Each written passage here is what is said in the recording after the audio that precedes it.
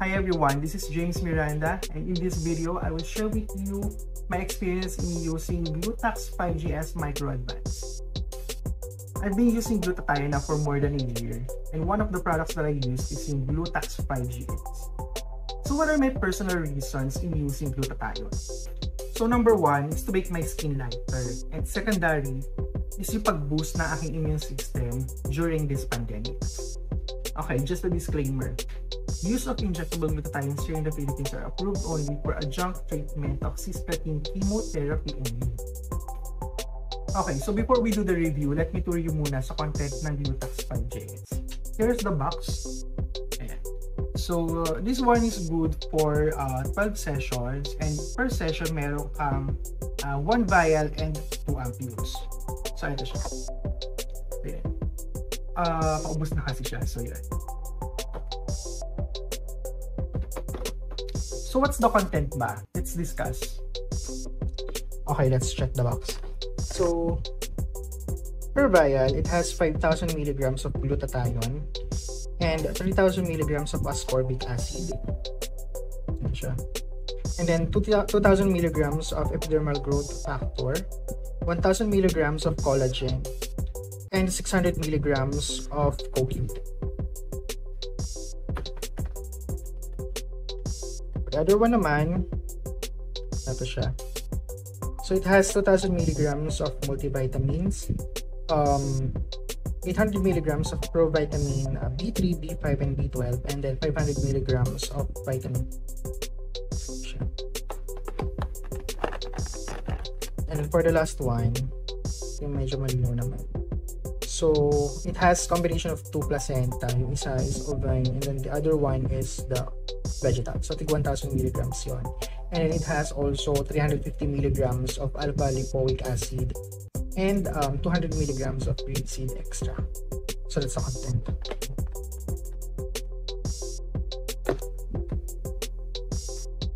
Okay, so let me demonstrate naman how I prepare and perform self-IV administration. Please take note that you need to seek medical professionals kapag magpapa-inject kayo ng gluta.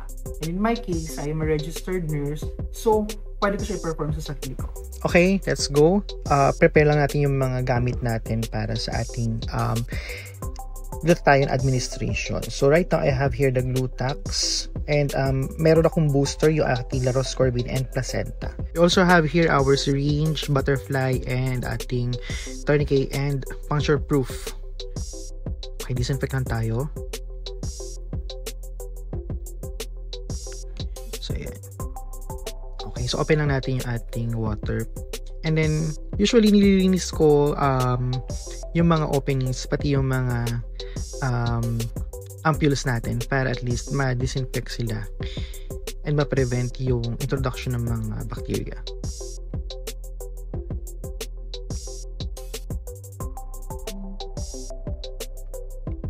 Okay, so when breaking ampules, usually pwede nyo naman gamitin yung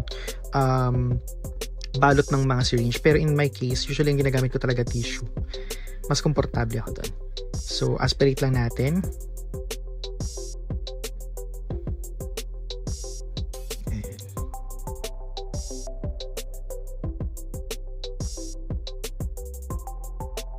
Okay, so mag-aspirate lang tayo ng 5 cc ng air, and then introduce natin dun sa vial.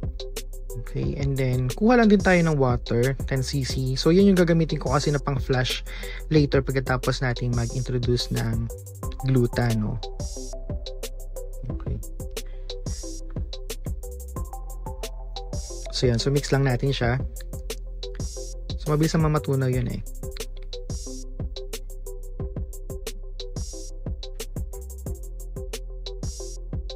So I think that's good na.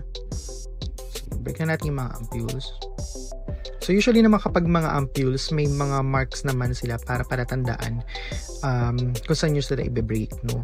And it is suggested na dapat you should break it away facing from you, no? Para at least ma-prevent yung you being exposed sa mga shards or ma-injure kayo. Okay. Dun sa yellow naman natin na na Glutax, yung ampule na yun, si multivitamins, usually mabula siya kapag ka ina-aspirate.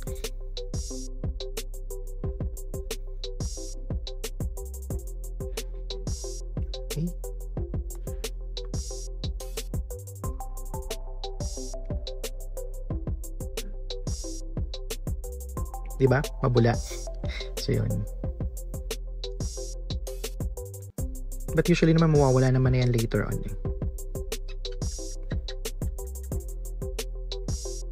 Okay, aspirate na natin yung gluta.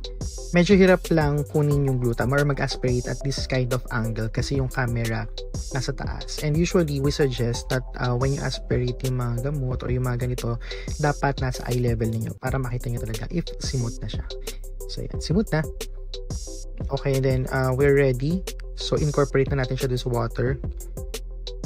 Mas maganda to kasi hindi siya mahapde kapag well diluted siya dun sa water, unlike dun sa mga ibang ginagawa na you just purely mix the gluta and the other ampules, so mahapdi siya kapag in-introduce. So dito hindi siya masyadong mahapde.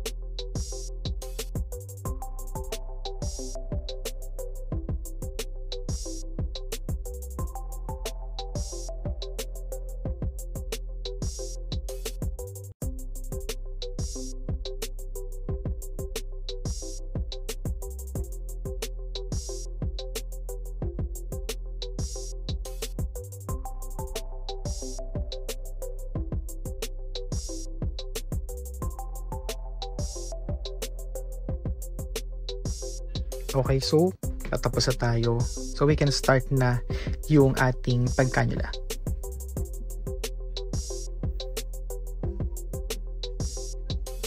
Ayan, so pili na lang tayo ng ugat. Tourniquet muna tayo. Ayan. So ako yung ugat ko medyo magalaw. So doon ako na may bandang gitna pumipili talaga. Ayan. So tutok ka lang at 15 to 25 degrees. So yun. So may backflow na siya. So one heat lang naman tayo ngayon. And then secure mo lang siya ng micropore. And then ayan. So let's start.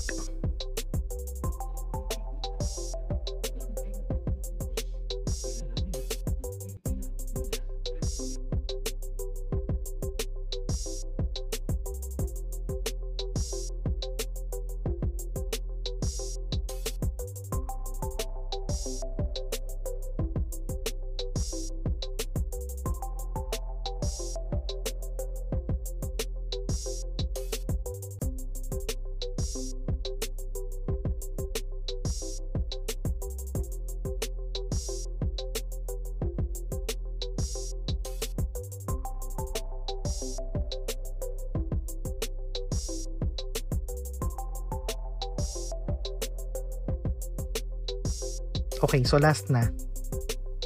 Mabilisan lang talaga siyang gawin.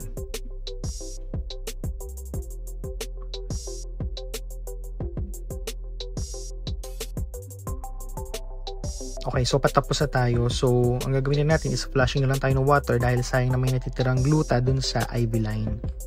Okay. So, press ka lang a few seconds para mag-stop yung bleeding. And then, ni-recap ko lang yung ating needle. And then, discard nyo na lang siya dun sa inyong puncture-proof container. So, in this case, pinaglagyan ng suka. Empty bottle na siya. And then, we're done. Hi, we're back!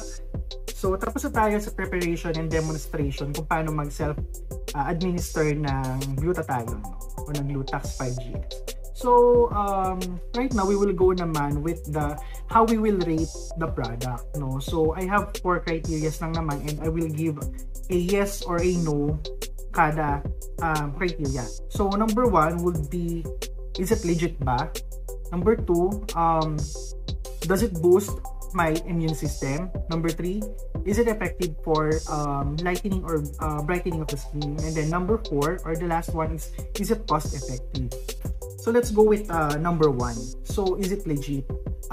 what I will give is a yes, of course, kasi I check also dun sa QR code nila if it's legit. So, yung lumabas naman is legit siya. And then, I also checked it dun sa kanilang website, dun sa their medical, and I found out naman na legit din siya.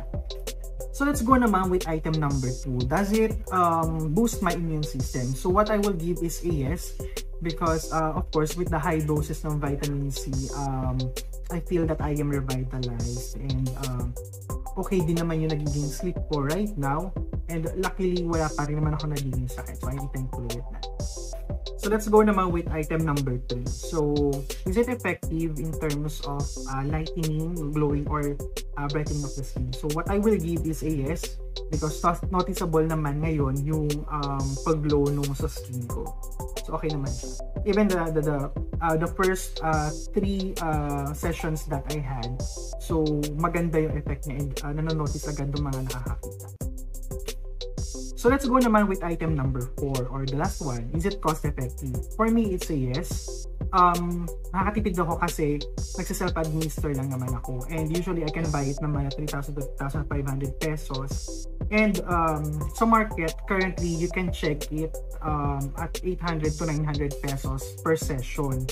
So you can go through skin clinics, or you may mga nag-offer ng mga home service. So you just have to check yung mga reviews ng mga kanilang mga clients, para at least before kayo mag-engage, alam mo na safe yung pag-a-availan mo ng services. Okay, so tapos naman na tayo sa pag-rate ng Glutax 5Gs Micro Advance, no? So, ano naman yung mga key takeaways naman natin dito? So, for me, effective naman siya in terms of lightening and boosting of immune system. However, hindi siya approved ni FDA for skin whitening purposes, and need pa ng mga studies para ma-proven siya for that specific use. And then, you need to buy from legit sellers and verify the product if it's legit, para at least ma-ensure ninyo na safe yung product na gagamitin niyo. And lastly, don't do self-administration, or wag kayo magsa-self-administer ng IV Glutathione, no? So, you need to ensure, or you need to seek medical professional para sila yung gagawa nito para sa inyo. Para ma-ensure nyo naman na tama yung procedure na gagawin sa pag-administer ng IV Glutathione. May mga kwentong glutathione din ba kayo? And may mga products ba kayo na gusto ninyong gawan ko ng review? Let me know by sharing it in the comment section. And please, don't forget to subscribe in my YouTube channel. Thank you!